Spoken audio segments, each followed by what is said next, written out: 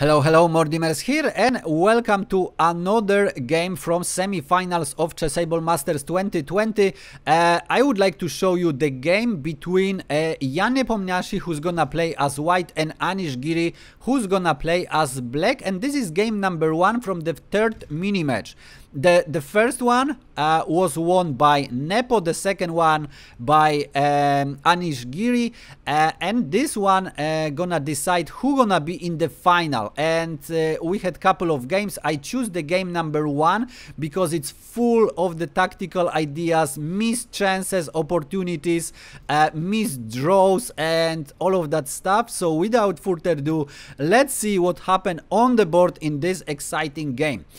We have knight on f3 by Nepo, d5, ready opening on the board, e3, knight on f6, and c4. e6 by Anish Giri, knight on c3, and now d takes on c4. This is the sideline, not the most popular, however it's still of course playable. We have bishop on c4 and now c5. And Nepo immediately strikes in the center. We have d4, a6 with the idea of b5, and now of course a4 would be very natural move. Castle is also natural, but we have very early, very aggressive e4. And now what to play next by Anish Giri. He immediately takes in the center, so c takes on d4, knight takes on d4, and now bishop on d6, preparing for the castle. We have bishop on e3 and castle as planned, and look at this, white already developed couple of pieces, control the center, and only one move for to the castle is needed. We have rook on c1, still waiting with the castle, and now b5, kicking the bishop, but also making a space for the bishop to develop on this longest diagonal. However, it's very interesting because Nepo plays bishop on b3, still keeping an eye on e6, and together with the knight, black definitely should expect some of the tactical hits here.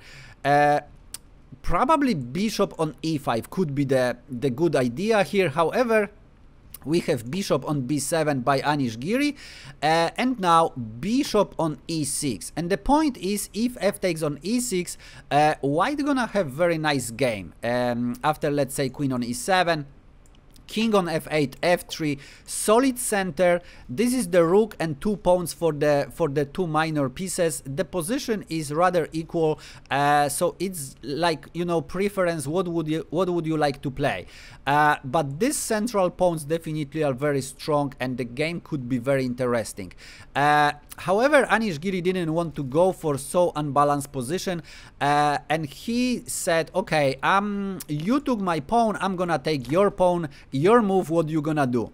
The problem is Nepo was prepared, knight on e4, bishop on e4, and now queen g4. Queen g4. The idea of this move, if black actually takes the bishop, it would not work, because queen e4 with the attack on the rook and with the attack on this pawn would probably win the game. So instead we have bishop on g6, solidifying the position, and now this bishop is under attack, so bishop on f5, and now we have queen a5. With the check, and now instead of going king on e2, we have king on f1, and this actually indicates that white gonna have the attack with the pawn. What to play next? We have bishop on e5. Probably the idea is to exchange this very active centralized knight. However, after bishop on g6 and h takes on g6, you cannot take f takes on g6 because there is a trick, queen on e6, winning the piece, so that's not possible. White would win the game with the being piece up, so h takes on g6, and now h4, so attack is coming, and here bishop on d4 was possible. by Anish Giri. However, he decided for queen on a2. He grabbed the pawn and he keep the queen on this diagonal. Just if the pawn come to h5 and takes on g6, then this pawn can recapture, and there are no tricks anymore, as the queen, you know, keeps the control on this important diagonal. We have h5 as planned, and now White definitely want to open the h file, which can be very, very dangerous. And you cannot play something like g5, because after h6, g6, knight f3, and this bishop is under attack. This knight is locked, completely locked. Look at this. This knight cannot move anywhere, because all the squares are controlled by the queen and the rook. So it can go to h8 or maybe on b2, doesn't really matter, because bishop on d4, and what do you play next? There are some mating ideas there, so probably you would have to go for f6. The problem is, after queen on e4, there is another target with the mating ideas. So queen on e4 now, and this would be too early, but exchanging bishop on b2 is winning the game, because the queen cannot take it, because that is a checkmate. For example, this way, and this would be a checkmate. So it's not really possible actually to push the pawn. This is why we have queen on d5, centralizing the queen.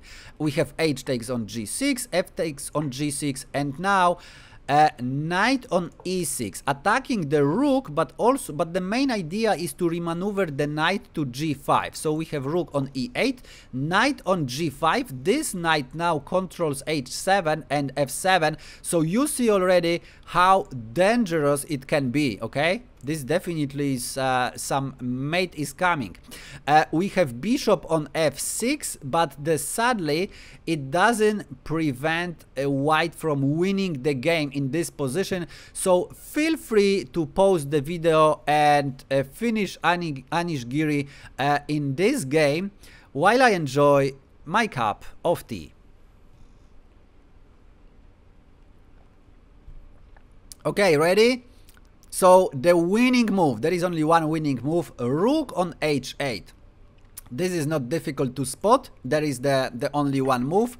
King on h8, queen on h4, and after queen on h7, king f8, the winning move, which is more difficult to spot, is actually bishop on c5. And now the point is, if bishops goes to e7, then bishop on e7, king on e7, or rook, doesn't really matter. If rook, then of course is a checkmate. So king on e7, queen g7, and that's just a checkmate. Okay, as the knight controls e6, so that's a checkmate.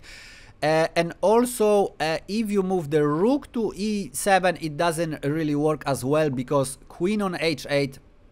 And after queen on h8, bishop e7, and this rook is coming to the 8th rank. So for example, bishop on e7, rook c8, bishop on d8, and now the most, you know, spectacular way to win is exchange the queens and win this way, or win the queen, of course, and the game.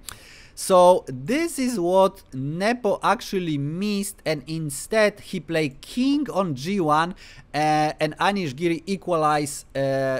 Momentarily he just equalized the game and exchanged this dangerous knight. So we have bishop on g5, bishop on g5, and now this knight at least can be developed as well. So we have knight on c6, bishop on e3, knight on e5, centralizing the knight. You see, the situation is completely, you know, changed immediately. We have queen on h3, and now all of this cost Anish Giri a lot of time. He has only 15 seconds on the clock, and he have to find the way how to prevent rook on c7 followed by checkmate on h8. How would you stop that plan of white? So one of the plan is king on f7. This is great plan because, you know, rook on e7, everything is fine with the position. Another idea is queen on d7, asking to exchange the queens, queen h7, king f7, and everything is fine with this position as well. However, Anish Giri goes for knight on c4, more tricky one, blocking the rook, but it's not really, you know, stable. Even b3 can kick the knight, and that's already problematic. However, Nepo plays absolutely the best move in the position. Queen on h7, king on f7, and now bishop h6. So the pawn is under attack. Now, how to defend? Rook on g8 is one of the options. However, rook h4, and this rook gonna come to f4, kick the king, another rook gonna join the game, and that's gonna be devastating. The engine, believe me or not, recommends actually queen on f5. So, okay, so exchange the queens for the rook, and they continue the game. But let's say rook a on f8. The problem is rook on e1, and the king is trapped. You can try something like knight on d6, and after rook on f4, bring the knight to f5. However, g4 wins this knight, and you cannot play anything like rook on h8 because this pawn is hanging, okay, as the knight is pinned. So this is the problem. So rook on g8 is possible, however it's very sharp and very difficult, especially, you know, with the seconds on the clock for both sides. It's difficult to find all these games. So we have queen on e5, more logical.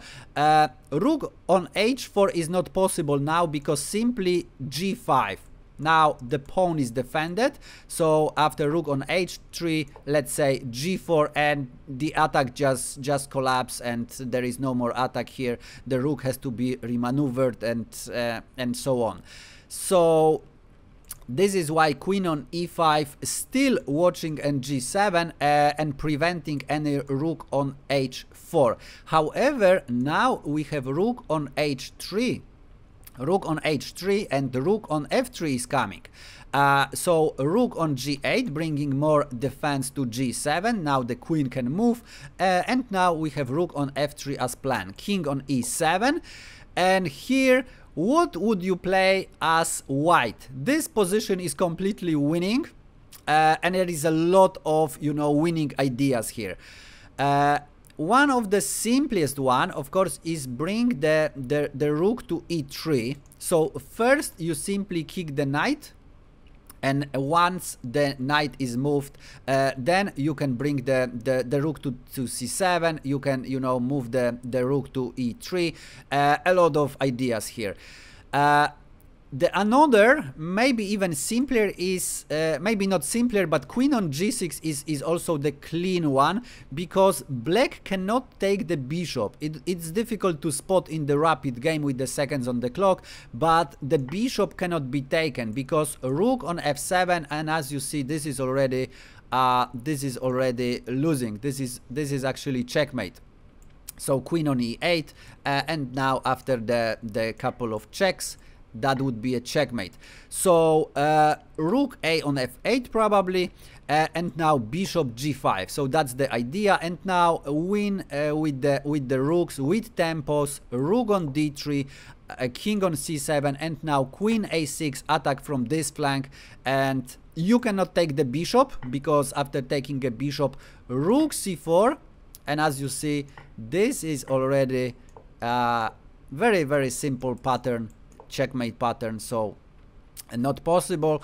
This is why probably queen on c5 with the attack on f2 very active, but rook on e3 with the threat of checking the king, and also the knight is pinned, so it's not possible to take the rook. So that would be also idea. Rook f7 defending, and now simply win the knight and the game.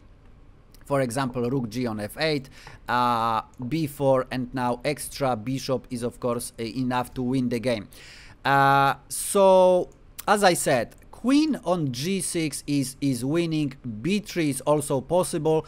However, in this position, Nepo goes for a very simple move, rook on c4, eliminating the defender of e3 square, which makes a lot of sense. Now he gonna win the queen. The problem is it's actually again drawing move, and Anish Giri have to find the way how to do that. Queen on e1 is the way to go. Queen on e1, and after queen on h2, threefold repetition, or king on h3, and only now b takes on c4, takes the rook. And of course we have rook on e3 and simply exchange. You even cannot take with the bishop, because rook h8 gonna win the queen and the game. So f takes on e3, and now after king on f6, this bishop is trapped. If the bishop is moved, then of course exchanging the queen. So probably this way would have to be played, and white gonna have one extra pawn. However, it's still drawing. All black has to do is connect the rooks, and that's gonna be a draw. So that was the way to draw. After rook on c4, that was the way to draw. However, we have rook on h8 immediately, and this is actually losing move, and now anything is winning here for white. A lot of plans.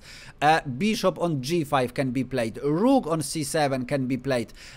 Nepo goes for queen on g7 with check. Very simple idea. And after queen on g7, don't take the queen, of course, don't take the queen. Rook on e4, intermezzo first, you know, extra move, and only then win the queen after that. So in this position, Anish Giri resign, and he's gonna be the bishop down. So of course it's enough to win the game. What a game! A lot of tactical ideas, a lot of missed opportunities, but at the end Nepo won. That was the first game. The second game was won by Anish Giri. Then we had the series of draws.